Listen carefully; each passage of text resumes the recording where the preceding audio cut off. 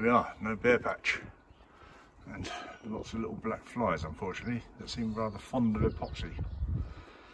But, luckily it skins off very quickly and the flies don't seem to get stuck in it. But that is the port side done, completely finished now.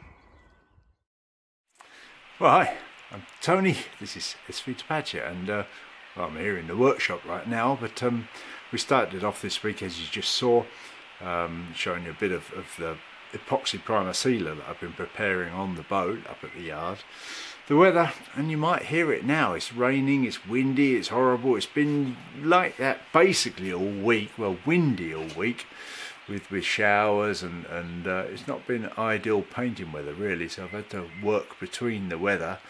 And of course the boat's an hour and a half drive from here, so you know, I've been keeping a close eye on the weather forecast and trying to work out when the best time to be up there and when to make best use of time here. So there have been a couple of things I've been doing in the workshop here. One was to prepare the rubbing strake. I bought this Vetus rubber, or sort of rubber rubbing strake, to fit around where I had those black locust pieces around the shear of the boat. And I wanted to prepare that. It came in a 20-metre roll, so the first thing we did was to cut it all into 4 sections. There's the actual strake and then there's a trim that goes around, so both pieces were 20 metres. I wanted to cut that into 4 pieces of 10 metres for each side. So 2 pieces of the strake, 1 for each side, and 2 pieces of the trim. And then the strake part needed preparing with holes drilled into it, and I decided to screw it on every 20 centimetres with a screw, a crosshead screw. I would have preferred another head, but that's all I could get in 316 stainless, with a big washer on it. And screw that on with one every 20 centimetres along the length of the boat. So I say we cut that and prepped it with the holes, and to do that I had a bit of board and I just marked out the 20 centimetres a line on that, and then just slid the strake through as I drilled the holes.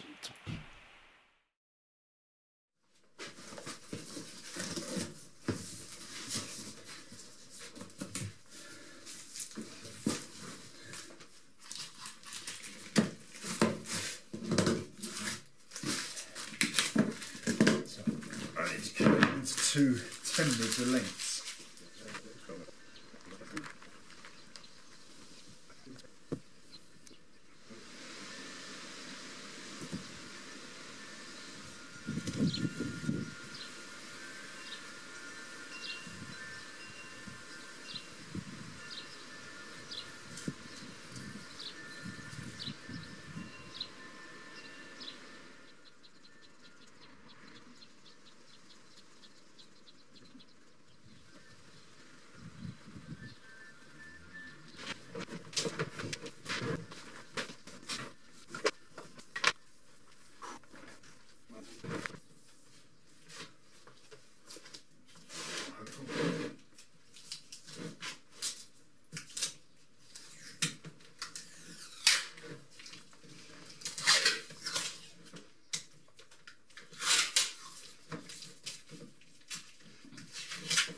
one.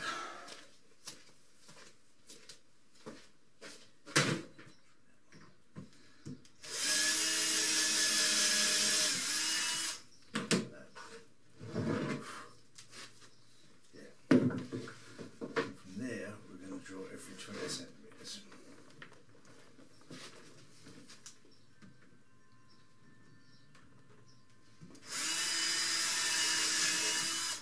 You should go through there, all right?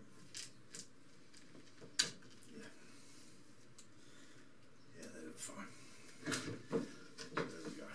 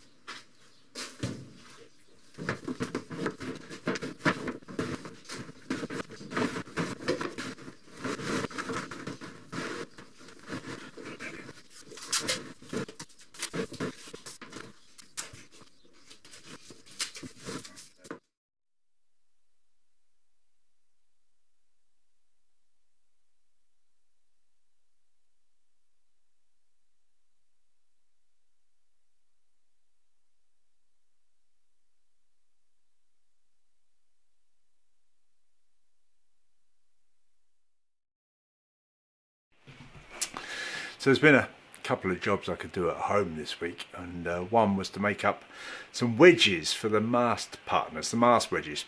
And the way I've designed it is that the mast fitting is a stainless tube with a 216mm internal diameter.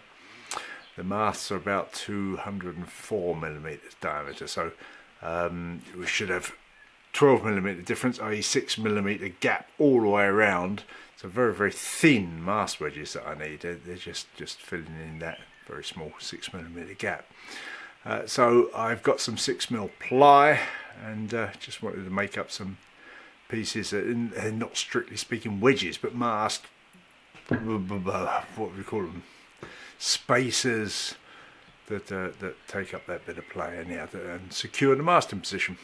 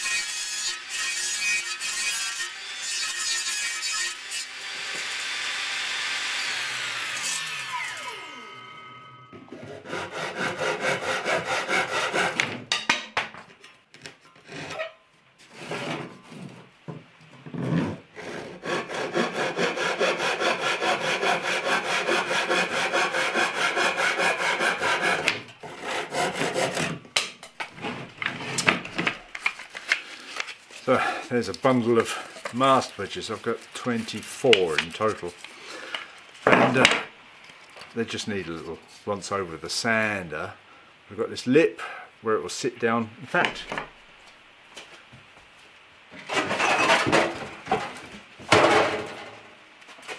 so this is a piece of the tubing that the mast fittings are made out of, the partners fittings, and these are designed to go in there like that between the mast and the fitting, and sit in there like that.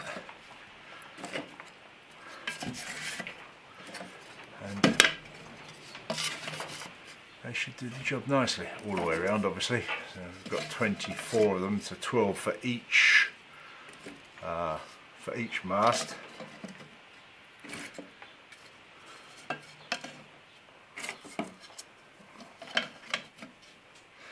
And they look very splendid, actually. 1, 2, 3, 4, 5, 6, 7, 9, 10, 11, 12. Yeah, a little bit of a gap between them, so should be able to get them in okay. And obviously a mast boot will clamp around the mast, fold down over the mast fitting, the partners fitting, so it's all nicely waterproof. Yeah, they look good. And according to my calculations, they're the right thickness. We'll find out. Well, as you see, I did actually get 12 in there, and they fit in there beautifully. We'll see whether, when the mast's in there, whether I'll get 11 or 12 around there. But looks good with 12, I think. Hopeful.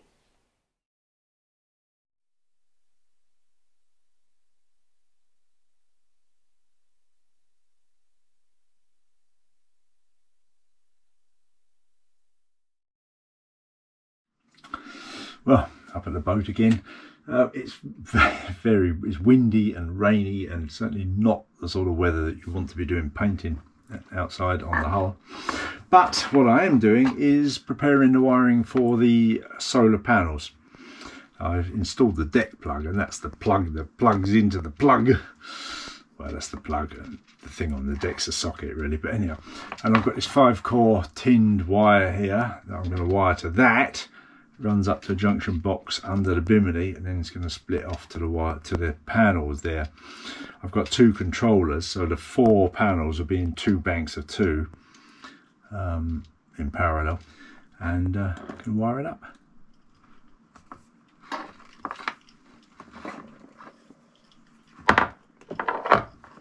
Where's my lens? So I can see what I'm doing. That's a bit. Yes.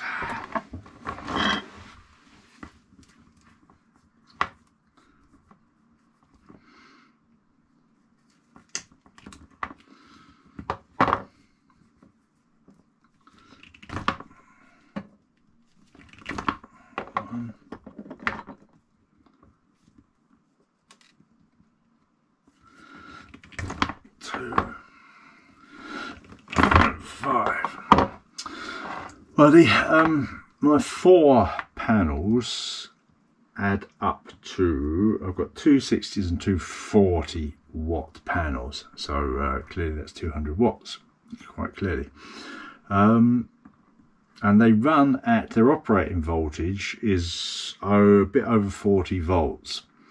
So 40 volts, we've got a total of 5 amps clearly when they're operating at their maximum. And that's split into 2 feed wires, so 2.5 amps maximum per feed. So the wire doesn't need to be particularly heavy gauge to carry that sort of current. So I've got some fairly light wire tinned here, as I say, and that should be plenty. Of course, once they reach the controllers, it's then stepped down to 12 volts, and then the amperage goes up accordingly. And the wiring from there to the battery connections, of course, is that much bigger. But for these sort of small solar panel installations, you don't need massively thick wire.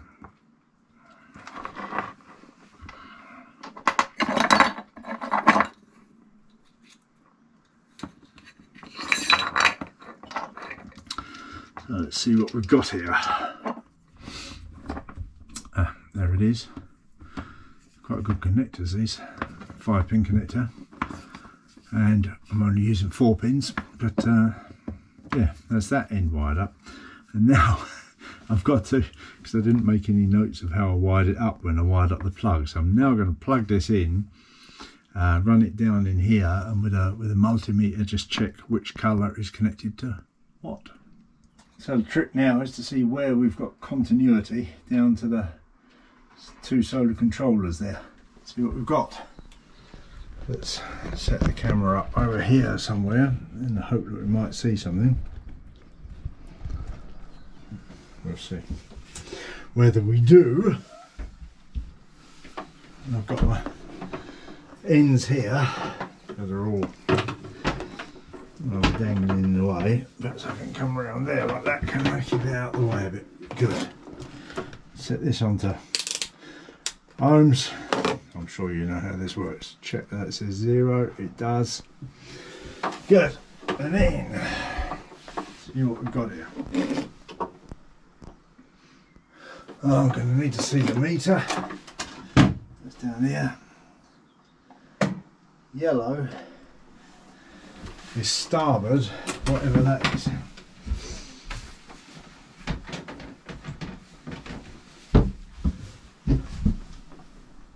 Starboard positive, yellow. Time for a new notebook. Solar.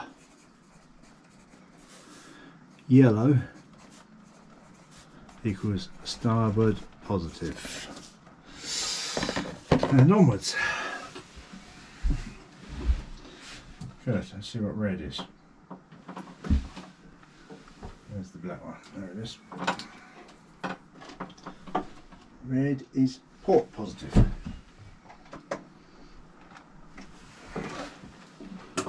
Red is port positive. Black is negative. Was it white the other negative? It must have been white, wasn't it? Yellow and red are the positives. White's the other negative, and white.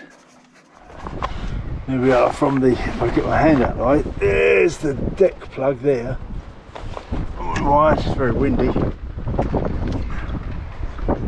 Right up to a junction box there, look, with the 5-core. And then we're going to split into 2 cores after that. That's the cabling.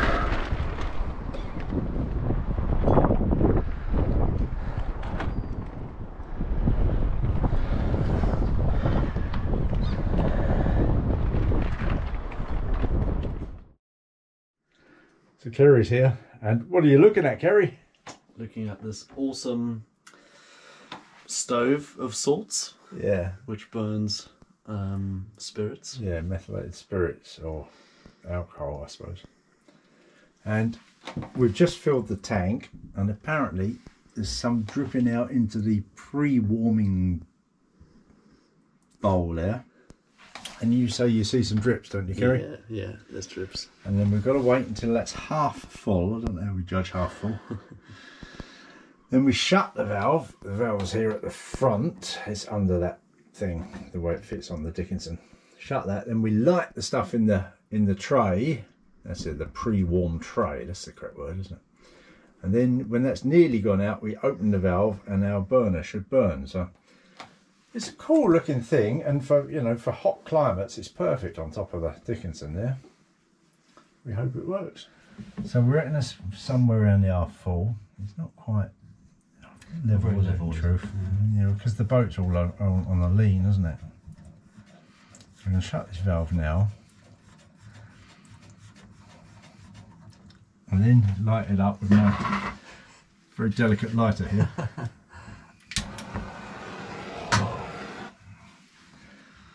Alright, now we let that burn till it's nearly out without putting our hair over top of it, of course, because it's burning pretty well, isn't it? And of course, if you filled it too full and it all ran over there, then your entire boat would be on fire, wouldn't it? So that's what we want to avoid, most certainly. In fact, a person could wedge something under the front of there to sort of level it up a bit. Let's see what happens.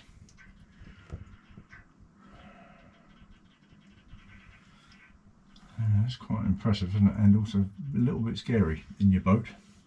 I feel the heat all the way up the top. It gets to about here, doesn't it? So that flame. So I'm going to put the kettle on in a bit. So I'm going to put a bit of water in the kettle while it's burning down and pre-warming. I'll find the water.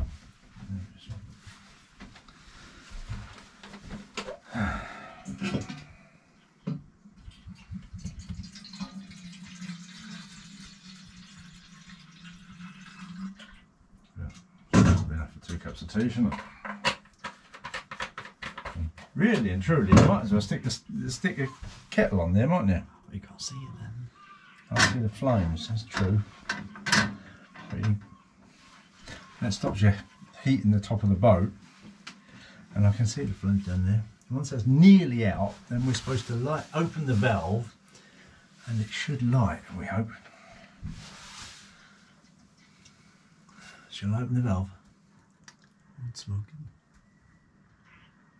That's probably my filthy kettle. About 3 turns, it is. Oh, yeah, Gone out. Flames. Is there flames? Oh, it's burning. Whoa. So scratch the camera. And can you see those flames? I think you can, can't you? Yeah, blue flames. Yeah. Okay, stick the kettle down again. See how long that takes to boil a kettle. That would be interesting. So we had our kettle run for about 5 minutes, let's say, and it didn't get warm really. So we let it run another 10 minutes. It started to get there. Then after about 20 minutes, I think we called it and thought, well, that thing just doesn't do it. It's kind of shit. But it turned out that it actually made some reasonably hot water. And it can see steam. Yeah, exactly. A nice cup of tea. So not too bad, actually. No. If I messed around with it and turned it off. So if I hadn't messed around with it and we'd have stuck with it, it would have boiled, Would have wouldn't boiled it? properly. Yeah, about 20 minutes probably, but so not exactly quick. But well, let me just be clear about my motivation on that stove, and because in these climates, certainly I don't need another stove in the boat. The Dickinson will be splendid. But one thing I was thinking of really was Hazel, and they do that stove that I bought is a single burner version, but they do a double burner version.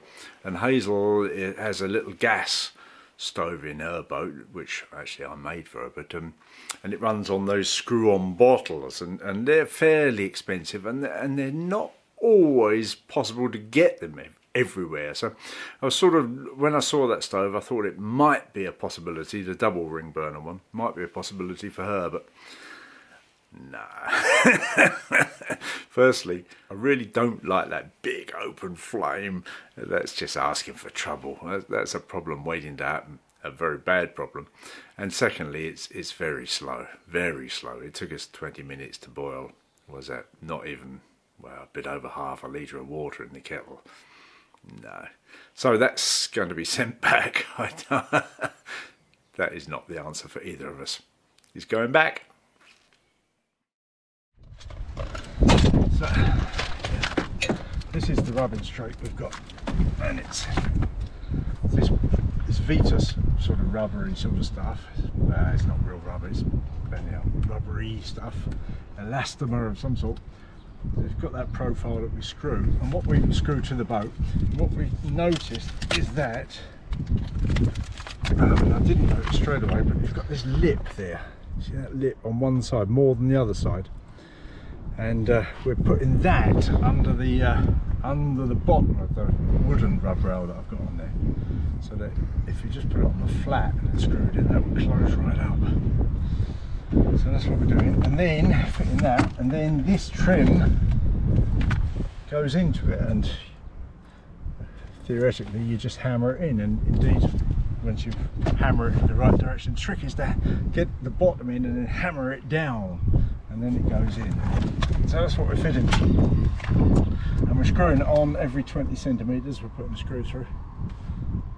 It's hard work, but it's going.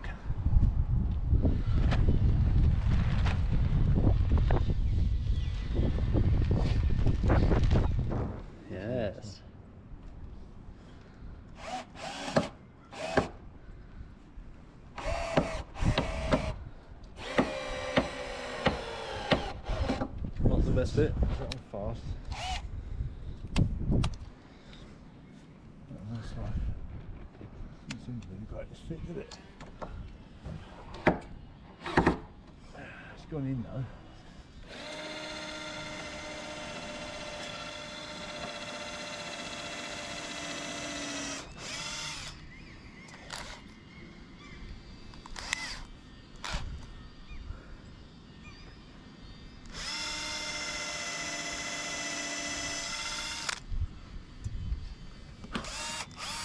Warm when the sun's out.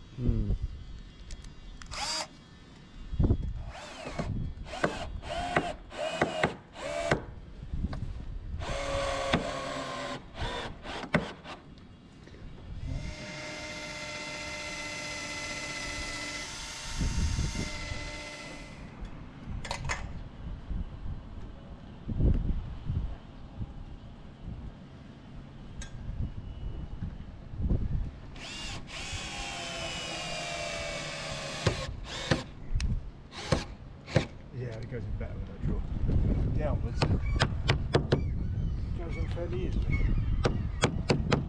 You just have to work out the knack first of all. That's the truth of many things really, isn't it?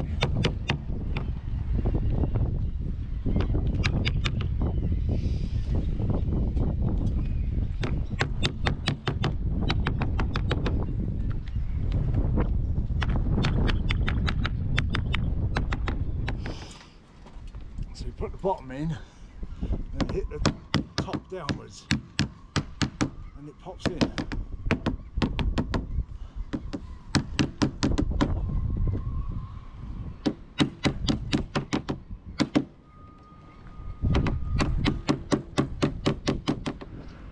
So it's not perfect, and that's mainly because the width of my wood is a bit irregular, I think, but I'm very, very happy with that as a rubbing stroke. It looks really good. Yeah, it's alright, isn't it? And certainly will do the job. Well, there we go. That's it for this week. Thank you for watching. As always, my thanks go out to the lovely people who support us on Patreon and via PayPal. And if you'd like to support the project, the making of the videos, Patreon is a great way to do it, from as little as $1 a month. Or in the video description there's a link to the PayPal me thing. We'll be back, of course. Hopefully the weather's going to get a bit better. I can get up there and get the vinyl bonding coat on, and then get on to... Actually, I want to put a coat of blue on the top sides and then the vinyl, and then get the antifoul on. Got the prop and the anodes, but those shouldn't be big jobs, and then we're basically ready to launch. I've got the solar panels up at the boat now. I want to actually get them fitted between times, but I say the vinyl, the coat of blue on the top sides, the vinyl, the antifoul, the prop and the anodes are the things that are actually waiting to be done before launch. Get in there. See you next time. Bye.